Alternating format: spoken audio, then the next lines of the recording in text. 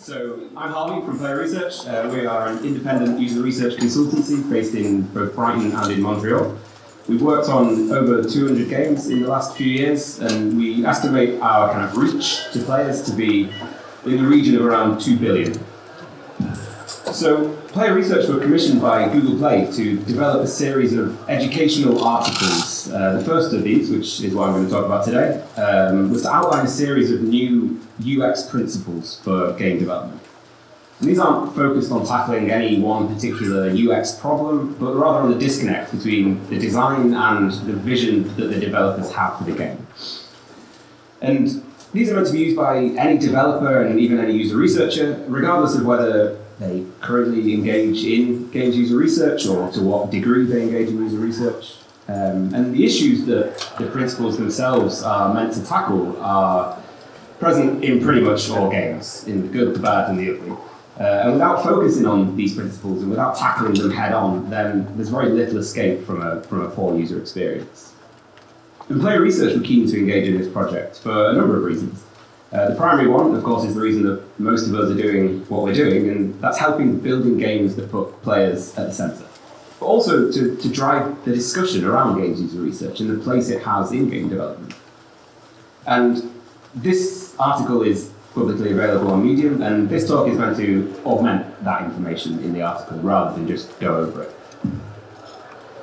So the approach we took for developing the principles was two-stage. The first stage was to draw upon the wealth of existing principles and heuristics that are already out there. There's lots of fantastic sets, and we wanted to develop something that was different from them and to have a different use.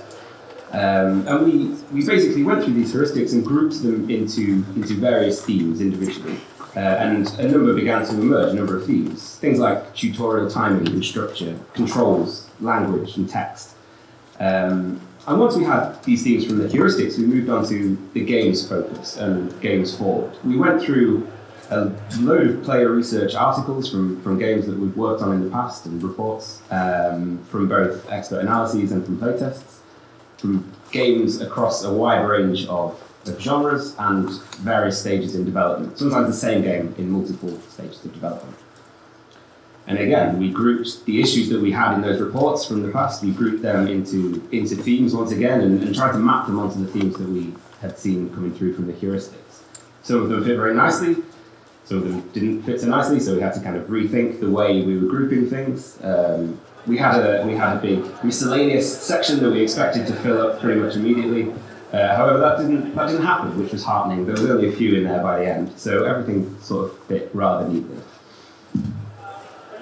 And I just want to highlight here that the principles that we were developing, I'm just going to go back a slide. The principles that we were developing, we were keen to develop something that was more useful than just a checklist, and more focused around helping developers make sure that their vision's being realised at every step of the process.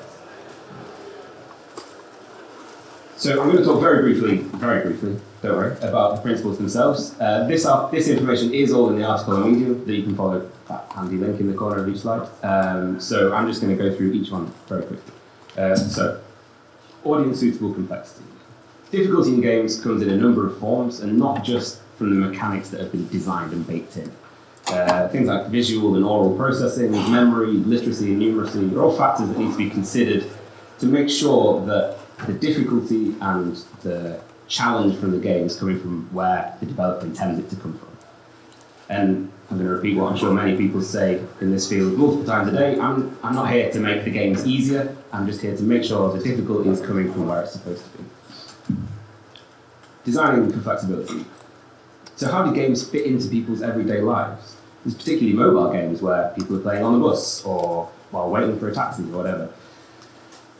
How does accessibility fit into the plans with the game development? And perhaps long periods away from the game, how can players relearn? How can they revisit the tutorial maybe? Leveraging familiarity.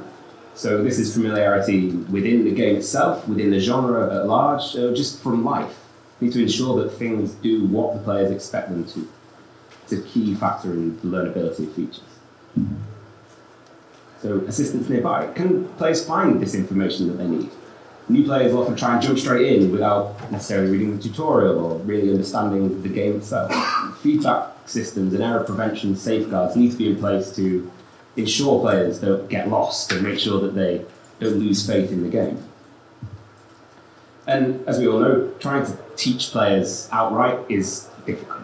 A heavy-handed, paint-by-numbers tutorial is often ineffective, and you're likely to see a pretty strong tutorial completion rate if you do have this paint-by-numbers tutorial, but if players don't necessarily understand the game by the end of the tutorial, then was it necessarily that useful?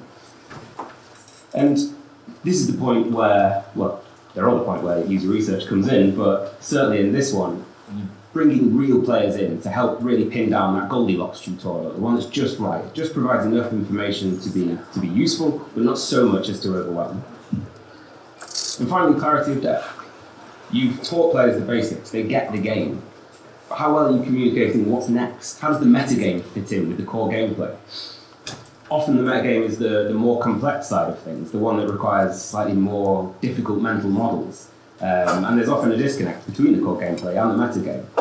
And it's this side of things that really begins to drive retention and monetization when the metagame is clearly communicated. So, using the principles. As I mentioned before, these principles are supposed to be immediately actionable and useful for development teams.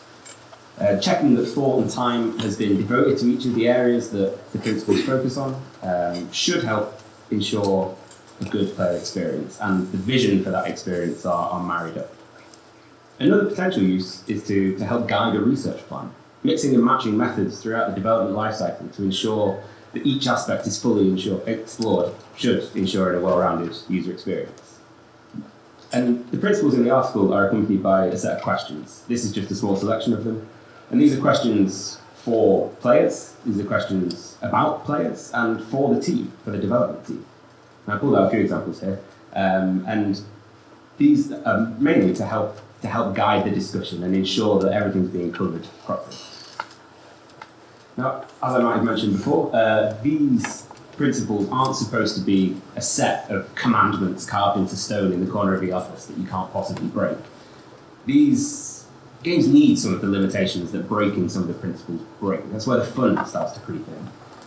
It's breaking all of them, or a lot of them, when things start to get problematic. Intentionally breaking one or two is certainly not a bad thing. So the next step for this project, and the next article that we wrote for Google that has been released yesterday, I believe, on Medium. I don't have a handy link for that one, so you'll have to find it yourself. We basically applied these principles to a game in development, or 2 games in development, in fact. We collaborated with 2 studios, Disruptorbeam and Gumbug, and we looked at some key performance indicators both before and after changes had been made based on the feedback that we provided in a report based around the principles. So this slide did have another picture on it, which unfortunately it doesn't anymore, and I'm not sure where it's gone. But this graph shows the before and after changes on the initial session length. So, okay, initial session length. So as you can see, after the research was done, after the changes were implemented, initial session length doubled.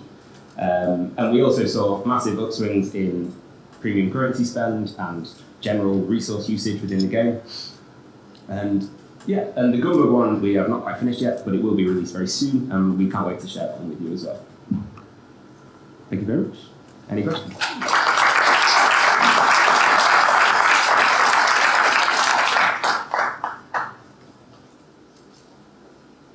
We've got 2 whole minutes for questions. No? Nope? Okay.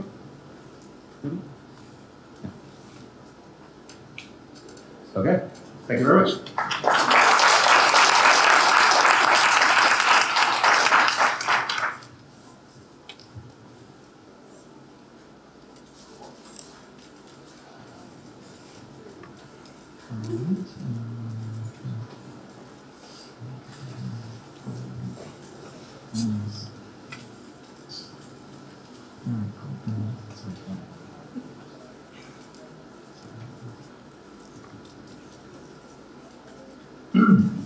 Okay, so the research that I'm presenting here today is based on a bunch of papers, mostly published at Chi. If you want more details, come find me after. I also posted the links in there. So, so in this talk, I will argue that as game user researchers, we should all integrate player attribution into our research toolbox when we think about designing success and failure in games. And I want to start with 2 quotes of players describing difficult games. So one is, obviously I died a lot, but every time I learned something new. It took me a total of 6 hours attempting to beat the boss. Once I beat it, there has been no better feeling of satisfaction. This is someone talking about Dark Souls. And here's another player talking about a different game. Totally frustrated with this game, to the point where my wife is yelling at me to stop playing. All I do is keep dying. Does anyone think this is fun? This game is really unfair, not a good experience for me.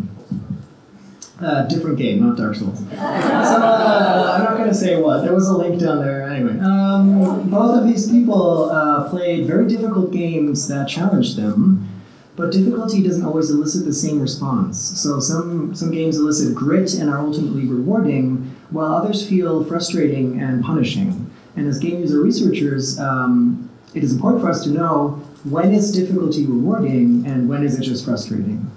And to answer this question, we have to look beyond just counting deaths, and we have to look at how people actually experience failure. And psychology has actually offered very helpful frameworks to explain how people react to achievements, the most prominent one being attribution theory. And attribution theory proposes that we assign causes to events in our lives. So when we succeed or fail, we tell ourselves stories as to why this happened to us.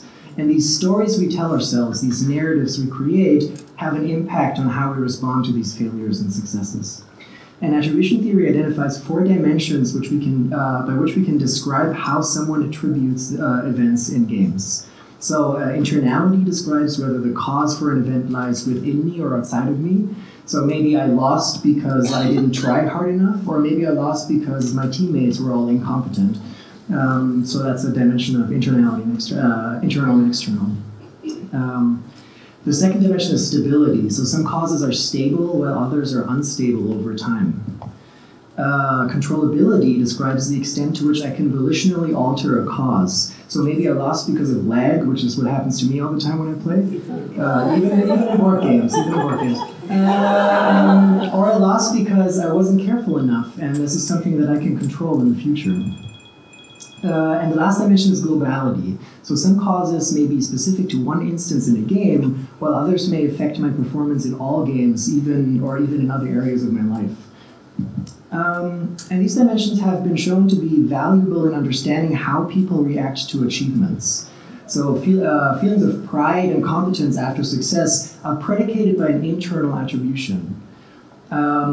Defeatist attitude after failure is predicated on the belief that whatever caused the defeat is stable over time.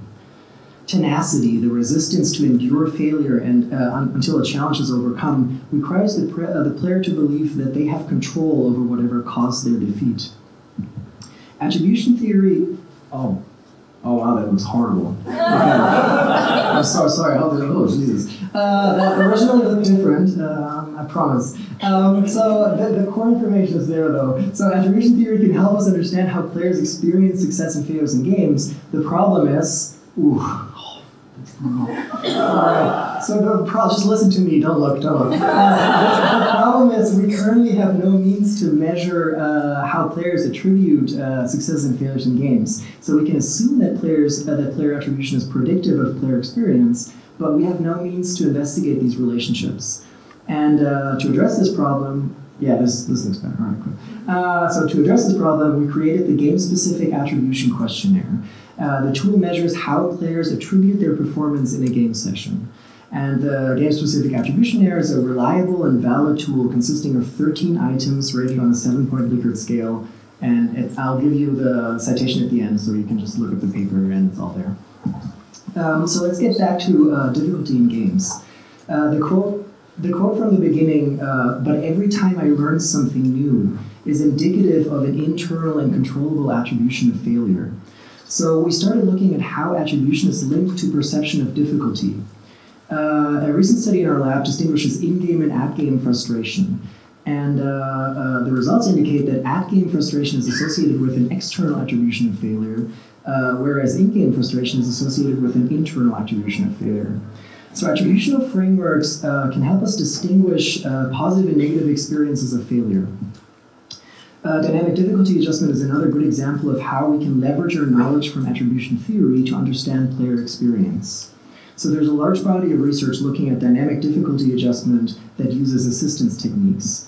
And the assumption has always been that when you help someone with the system by rubber banding or making the bullets curve towards the enemy, and they know about it, they're going to attribute it externally, and it's going to spoil the fun. However, a recent study of ours showed that players are actually really willing to attribute success to themselves, even if you tell them that it was the system doing it. And this is very coherent with what in psychology is called self-serving attribution biases. I'm sorry, I don't know why this didn't work, so yeah. These are just two examples where player attribution can help us understand player experience. And using the game-specific attribution questionnaire, we now have a tool to investigate how player attribution affects player experience.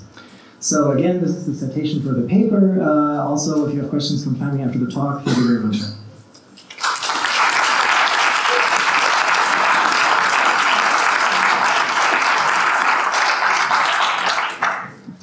I'm happy to answer questions should there be any. Yes, please. Because I saw the link and it was I'm sorry? It was Battlefront, right?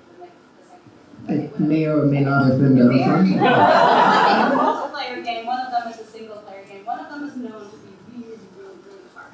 Right. Just from the start. There's no tutorial. You get pushed into. If you play that game until the first boss, you already kind of know that this is the kind of game that you're playing. So if you even get to that boss, you're the kind of person that got that far. Whereas with Battlefront, you're probably roped in by some dude that you know, just look at this board, I hate playing Overwatch, let's play some Battlefront. You go on, you play this other game, it's a multiplayer game, there are other people in there. You're probably a very different type of player, expecting a very different type of player experience. How does the questionnaire, how does your scale look like when you compare different games? Is that even possible to compare different games, or is it very like player game preference? I think that's a really good question. I think the strength that comes from these psychological frameworks is that they're, especially in attribution, is these dimensions are independent of specific mechanics, right? So externality versus internality is really just asking, does the cause for my success or failure lie within me or outside of me? So in this example, let's say for argument's sake it was Battlefront. In this example, this player was deeply disturbed because they kept going into multiplayer modes and were matched against people that were way stronger than them. And if that person were to fill out our questionnaire, they would rate very low in internality. Right? So they would attribute their failure externally and uncontrollably because they did not have the perception that they can affect the people that they play against.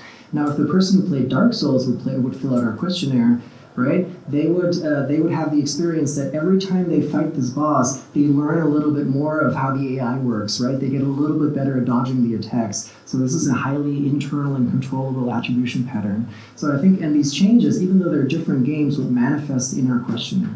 So that's the idea, and we ran many studies on this and we validated this. So if you're interested in this, read the paper. Scale validation is a dark magic that is both beautiful and horrible. So, yeah. How the process works. All right, okay. I mean, but so maybe the quotes were just oh yeah, the quotes were just to get you engaged. This is all. All right, I think there's one more question there, and then yeah. Hi, thanks. That was a really interesting presentation. I feel like I may have missed something, so maybe you can just explain a little bit more about this. But I mean, we all work in the field broadly. I think of usability, user experience. So isn't it the case that games are in fact made up of many different pieces, and some of those pieces have what we would consider a difficulty, for example, a boss battle, but other parts do not, right? Like opening a menu should effectively typically have a difficulty level of 0, I guess. So in order to... You would think so, right? We're all on our jobs, I guess. So wouldn't it be necessary to first, I guess, doesn't this assume that they're essentially frictionless experiences from a usability perspective? Because isn't it necessary first to validate that it's not that they don't understand, it's not that they can't, and it's true that they cannot execute the task that's required of them that has a difficulty. I'm not quite sure I understand the question. Sorry, could you rephrase that? In order to validate the experience, don't you need to first validate the usability of the game?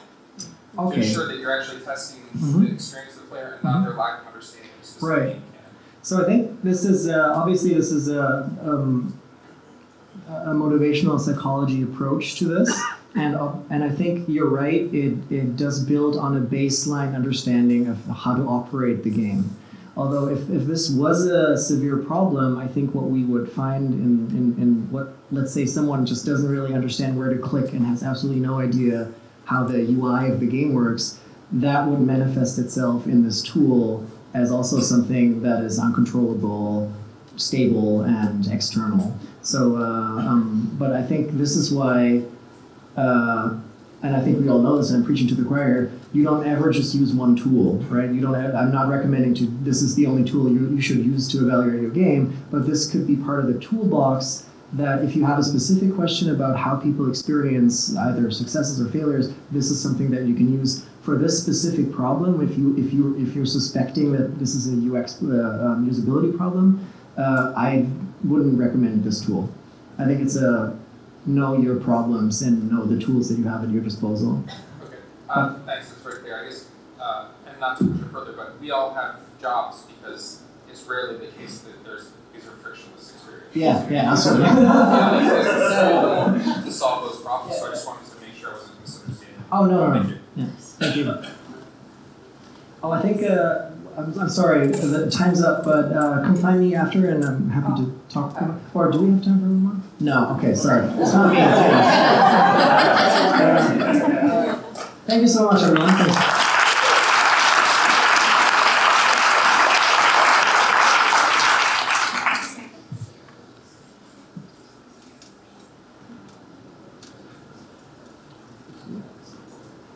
So just hit that and we'll be live.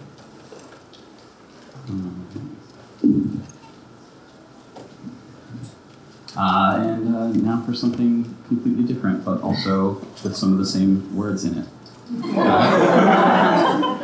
Hi, I'm John Brieger. I'm a user researcher and user experience designer, and I focus on interactive physical experiences. I primarily work on interactives for brick and mortar retail stores, but also do a lot of work in the board game space, which is what I'm going to be talking about today.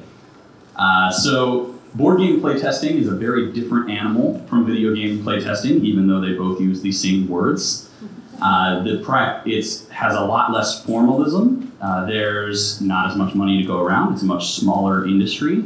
But there's a huge culture of playtesting within the board game industry. And so, as such, I don't have to do as much advocacy or outreach or espousing the value of doing research. It's already there when publishers hire me on to run their playtesting programs.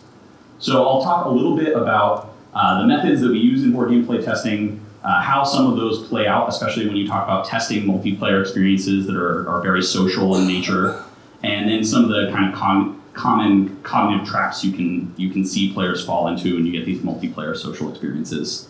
So board game playtesting is run under two primary protocols. The first we're going to call blind playtesting. This is you're testing a complete product experience. They're opening the box, they are going to read your rules, learn the game from the rules, and play a game with very little interaction from the facilitator or moderator. Sometimes you might run this as a remote study as well, remote blind testing, where you are shipping these copies to players. You might be having them video record, or you might be having them self-report. And that is one of the primary protocols that we use in board game playtesting. The other we'll call instructional testing. This is heavily influenced by the moderator or facilitator of the study because you are teaching the game. And you then may be, depending on how your study protocol is written, answering questions about play or trying to refer them back to reference material or the rule book. And that's where the vast majority of board game playtesting happens. because board games are so cheap, both from a material assembly cost and from a labor cost to assemble prototypes, you can use instructional playtesting extremely, extremely early. And I often liken it to participatory design, which is a product design practice that originated in Scandinavia.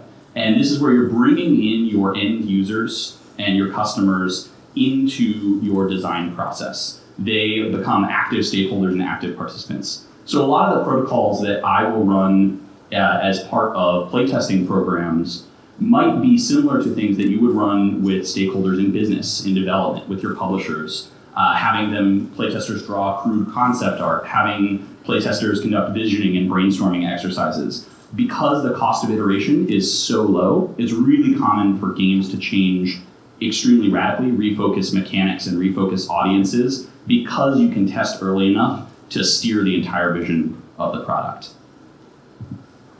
So moderating groups for board game playtesting has its own whole set of social dynamics. You have instituted a social layer on top of your game. So those of you who already are working on multiplayer games or local arcade games, online multiplayer games, the more social you get, the more you introduce all the weirdnesses that come with humans interacting with each other. And it's your responsibility as the moderator and the facilitator of these tests to be observing the social dynamics of the table and making sure that you're accounting for them in your data collection and in things like group discussions or interviews. So you can look at this table, for example, of my blurry mid-playtest picture. These four gentlemen laughing, they're leaned into the table, pretty engaged in the game, and then there's one guy right in the center in the back on his phone.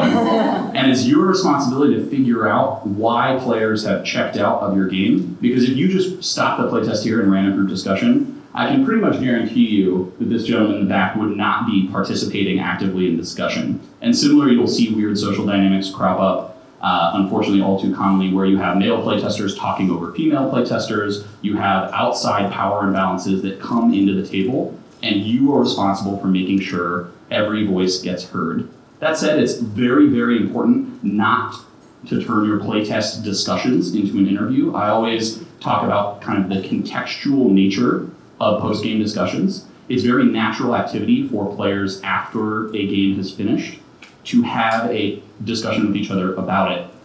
And so you want to be there to refocus and guide that conversation to get actionable data out of it and combine that with your observational data from during the test. And you don't want to be rapid fire drilling them with interview questions. You can do that in things like individual questionnaires or surveys, or if you want to separate participants out. You don't want to turn that group discussion out of that kind of that magic circle of play where they're just talking about it with each other and they almost forget that you as a researcher are there. And with those weird social things come some strengthenings of cognitive biases that already exist. So these are kind of well-proven psychological phenomena about how humans make decisions. The first one I want to talk about for multiplayer games is anchoring. It's in effect about perceived value, right? So if I pull up my phone and I say, how much is this phone worth? First person shouts out $100. Now everyone else's perceived value of this phone is going to be anchored by the fact that the first valuation was $100. And you see this a lot when we talk about bias in survey questions because someone might give a response in an interview or discussion, but it's important because attribution is fundamentally rooted in social conformity. So when you have physically co-located testing participants, you're going to see anchoring is very rooted in social conformity. You're going to see a much stronger anchoring effect. And you actually see anchoring effects in mechanics as well, and in the strategy and observation during play. So players will perceive one action or one strategy as more valuable, and you'll establish a weird kind of meta game or groupthink around an anchoring effect rather than any imbalance in your game. The second cognitive bias I wanted to touch on is attribution, which is great because we just had a little micro presentation about it. Particularly touched on self-serving biases. So there's an attribution error that we like to call a fundamental attribution error, and this is about that internal and external locus of control. The idea that if I lose at a strategy game, it's the game's fault because the randomness and the dice hurt my chances. If you lose at a game, you played poorly. And you always have to watch for when players are making attribution errors about their own and other players' performance in the game, especially as it relates to their post-game surveys and questionnaires. So you want to always be combining that self-reported data with observational data. And then something I often talk to, especially junior researchers and designers who don't have formal research training who are running playtests, is a attribution error on the part of the researcher. And this is over-attributing data to your game experience and kind of inserting what I like to call poison data into your playtest. Because if you think that everything that happens at your table is the result of your game, you're going to be very surprised because it turns out that human beings aren't perfect and sometimes they just have a terrible time for no reason. And you have to have some kind of rigidity and you have to be willing to kind of set aside that not everything that happens at your research session is directly caused by your game. Lastly, I wanted to very quickly close on the value of some of these super early research techniques. It's not just about streamlining your game. It's not just about finding those accessibility, those little usability errors. But because in board game playtesting we can test extremely early, it's about finding the core engagement and fun of your game. So late last year, I was working on a game called Toil and Trouble. It's a game where you're witches and you brew potions.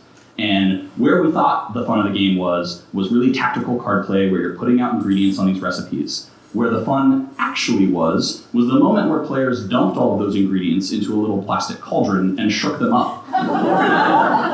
And it turns out that tactile sensation was the most important part of the game. And so we actually redesigned the whole flow of the game to deliver that experience as many times as possible. And that's the kind of thing you can only do when you can prototype early and iterate really rapidly. So thank you so much. If you all have any questions about board game playtesting, please come find me, and I'm sure we have time for a very quick question. One question. Thank you. Any questions we have? Nope. Just standing. How do you control for?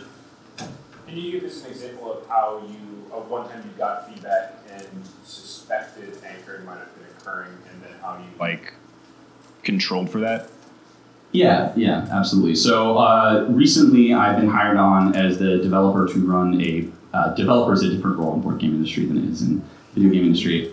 That's aside. I've been hired on to run the playtest program for a fairly in-depth strategy game. And the core of this game is at the beginning of each round, you perform an auction for which actions you're going to be taking that round. And the highest bidder on each of 7 actions gets to do that action the most powerfully. So it's a great example of assigning value to a specific action.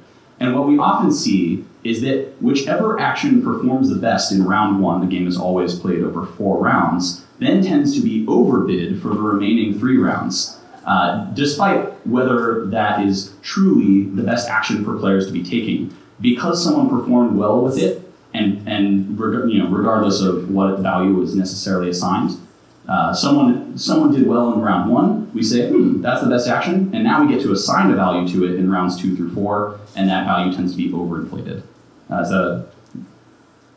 Yeah.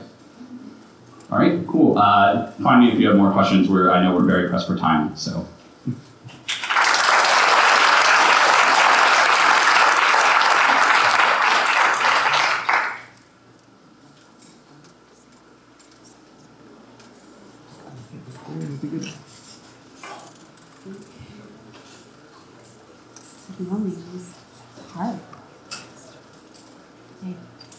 Hi everyone.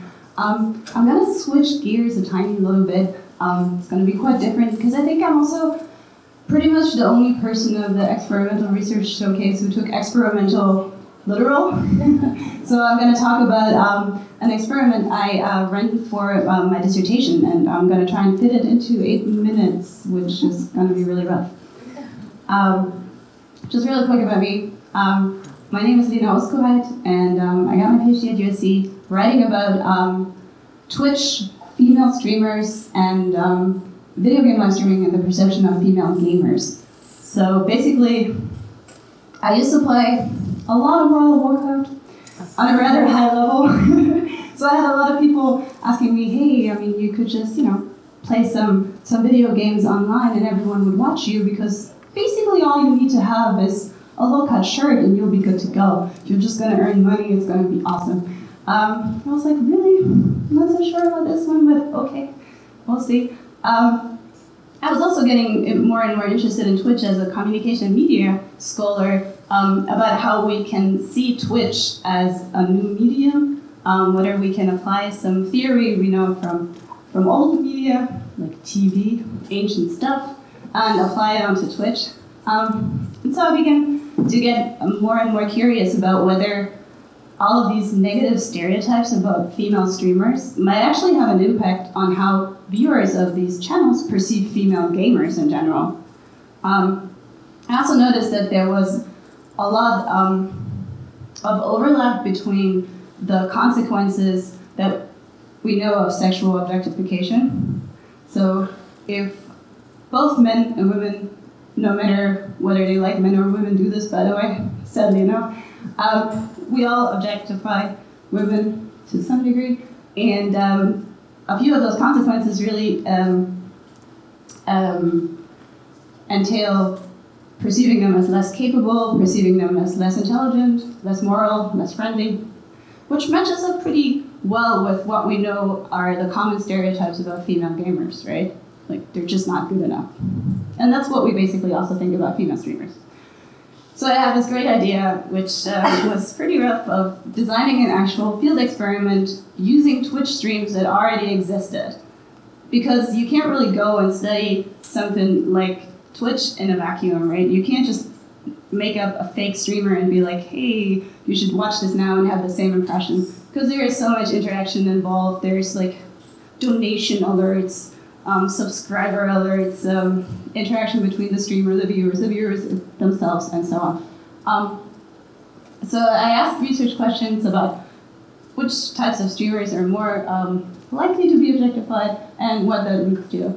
And I found these women, Caroline and Janet, and those were my two experimental conditions.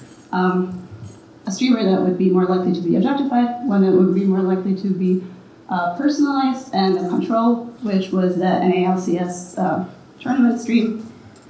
And I ended up recruiting people via Twitter, Reddit, and so on, which was a horrible thing too, because, my God, people are mean. It's really hard to convince them to watch a stream for a few hours for 4 weeks if you can pay them $20, because dissertation budgets are rough.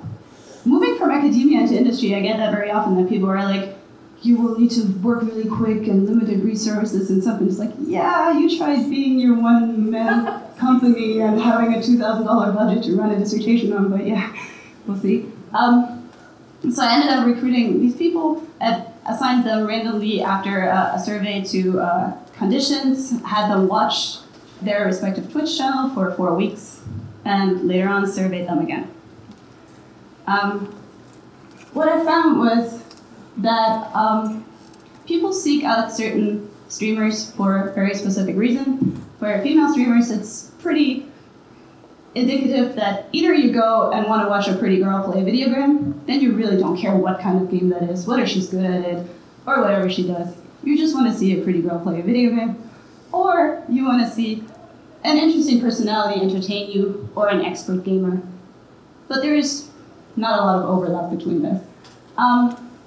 Also, what was very interesting was that the streamer in the objectified condition was actually the better player. She's a Diamond 2 League player. So if you know something about League, that will tell you she's like in the top, somewhat 2% of the player population. So she's really good at that game. However, the people rated her on a 10 scale of something like around a 6. Whereas the other girl, who's slightly worse at the game, was rated at like 7.5, because, you know, one of them was just perceived to be less capable.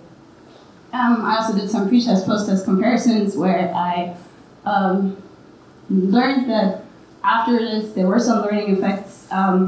People were more likely to think that female Twitch streamers should be more attractive. However, what I thought was the most important finding was that yes, representation on Twitch matters.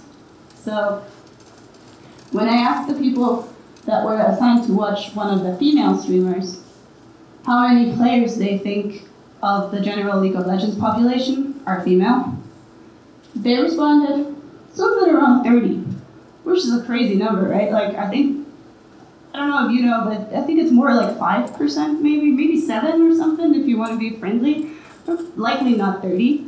And when I asked the people who were assigned to view the control, they responded, maybe something like 14. The guys went with 27 in the sample, probably because they were like, ooh, there's this girl asking me questions, I should better not be too mean, so there might be some bias in here. But in the essence of it, it was very important, apparently, to see a woman play the game.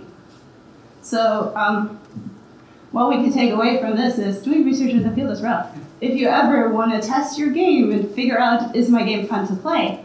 Yay. Is my game fun to stream? Who knows? Is my game fun to watch on a stream? Because maybe that becomes more and more important if you look at, I guess, Fortnite right now or something, right? And how much buzz you can create by just being up there and being watched. Maybe you will at some point be in a situation where you will need to partner up with a streamer and figure out if your game is fun to stream and watch. And then an important takeaway here is that you should really make your choice wisely and look at the community in detail that they have messed around their stream, because otherwise there might be some problems, something like, well, if that chick can play the game, then it's way too easy for me, I'm not even trying that out, for example.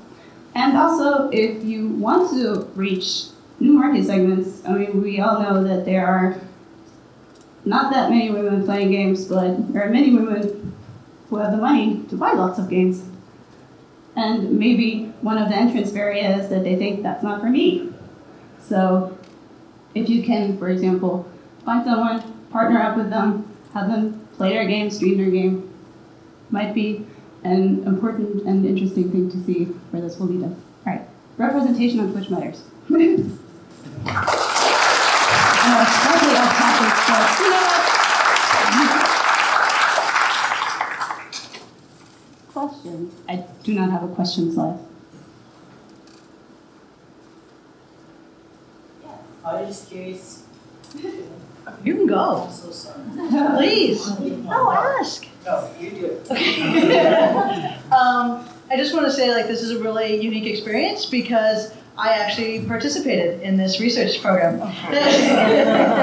So who knew I get to see the results today. How did you choose which of the female streamers that you chose for your survey? How did you pick those two people? Yeah, I have very limited time, so I didn't really talk about this.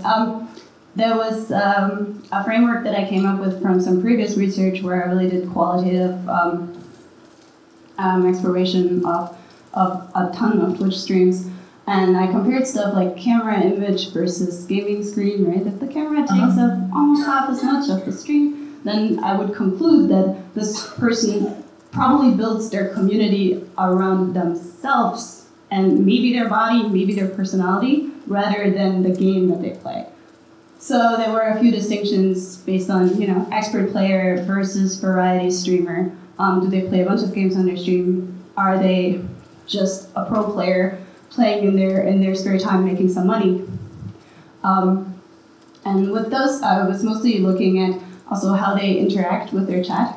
I found that for the streamers that are so-called boob streamers, I'm sorry to say, but it's a thing, they are generally more interacting with chat directly, but there is no community around their channel as much. Did the two women in your study know that they were part of it? No. No. All right, thank you. And then, one stopped streaming halfway through, so that was pretty rough. Thank you so much for